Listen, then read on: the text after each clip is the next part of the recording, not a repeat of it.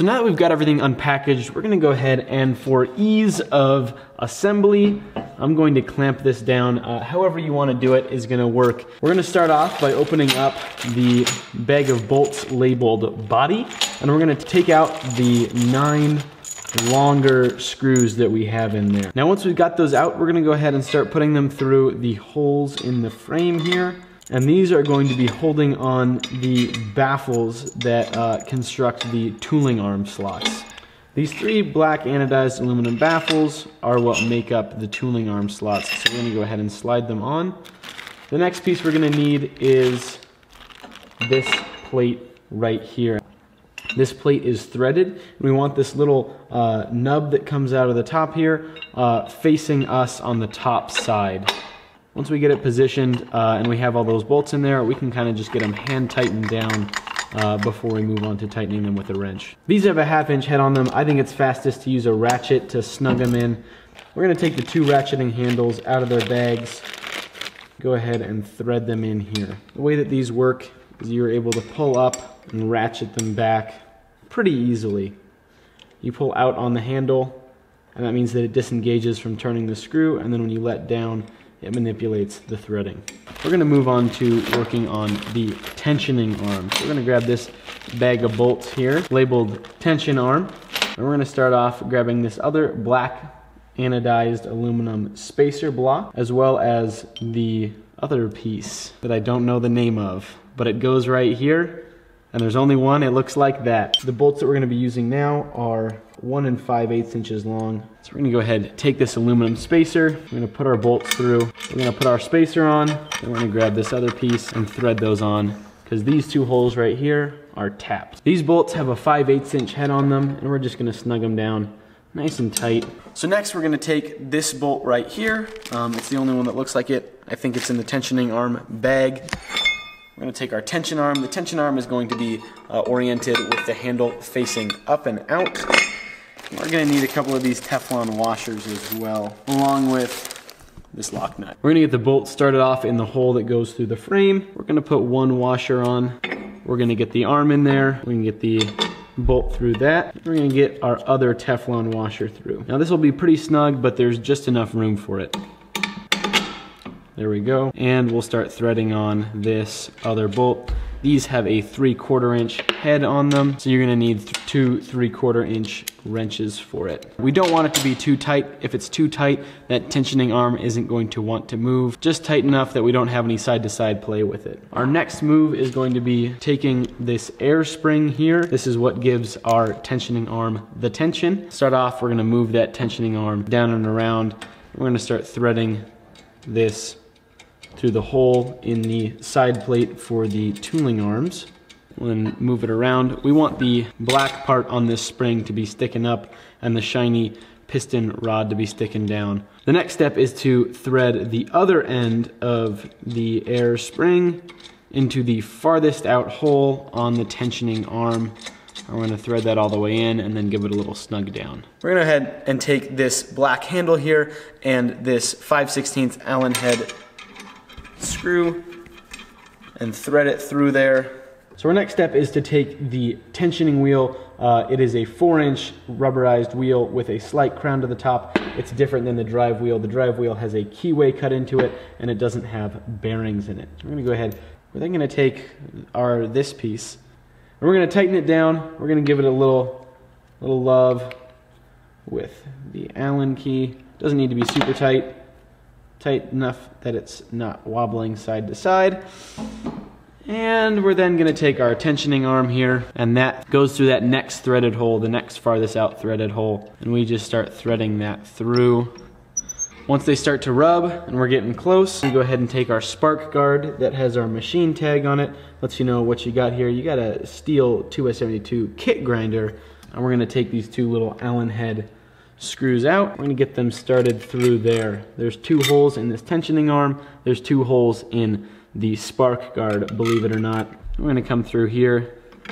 We're gonna bring that tensioning wheel back and line up the 2 holes that are threaded in it. Before we take our 3/16 inch Allen wrench and snug those puppies down. We're gonna go ahead and take this polymer knob here, tighten it on until we start turning that thread. This knob here adjusts the tracking wheel side to side, so that's gonna control where our belt is sitting on the platen.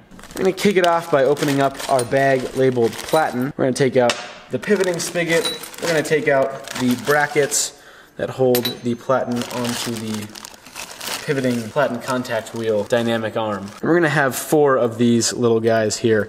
They're a 3/16 inch Allen head screw with matching washers for all of them. And this is gonna be what holds our platen onto the arm. So we're gonna start off in the side of the brackets that just has a hole in it. It's not open-ended like the other side. That's gonna be what's mounted to the actual platen itself. We're not gonna snug it down just yet because we've got quite a few adjustments to make sure that it's lined up properly with the wheels and it's not gonna be sticking out too far or shrunken in too far. We want it just right. Next we'll go ahead and we'll take this and we'll move these guys over here. And again, we're gonna get these snugged down just finger tight. So you just want to get it on a flat surface, and this is essentially just us making sure that we're getting the platen lined up flat with the wheels here. I like to make sure that the belt's not going to be standing off at all. If anything, I like to raise it up just a little bit so that the platen sticks out just a skosh. That means that I'm not going to have any slack belts or anything like that on my platen. And so when I try to contact, I actually am contacting a little bit. And you'll notice we still have the side-to-side play because we haven't snugged that side down yet. And that's going to come from us just tilting the platen sideways.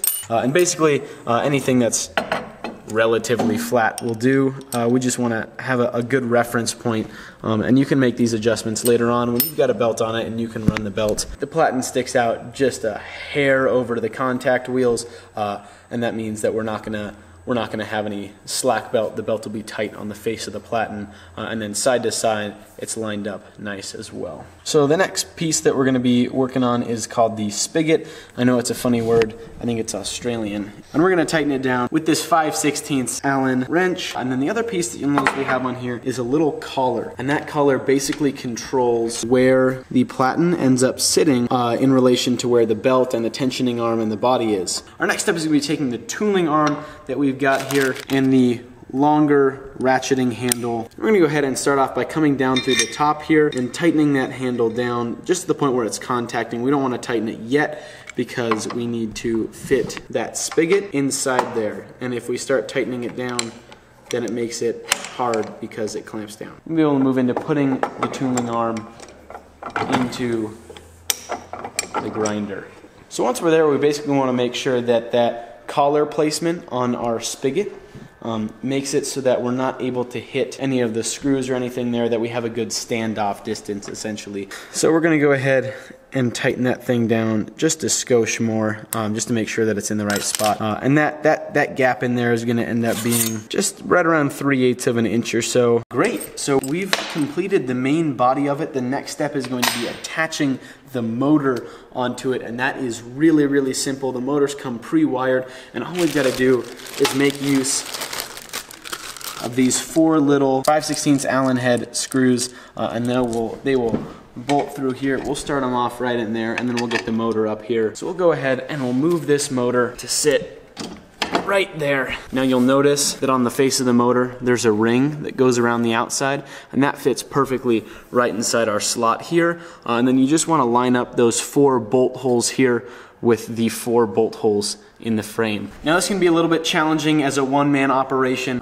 You're probably going to want to use some sort of shim in the back. Honestly, this is about the right size. It just needs to be just a little bit to keep the motor nice and level as we get those bolts started. Once you get them started, we can get them snugged up with the Allen wrench. Good job, guys. If you followed along and did that, we are nearly done.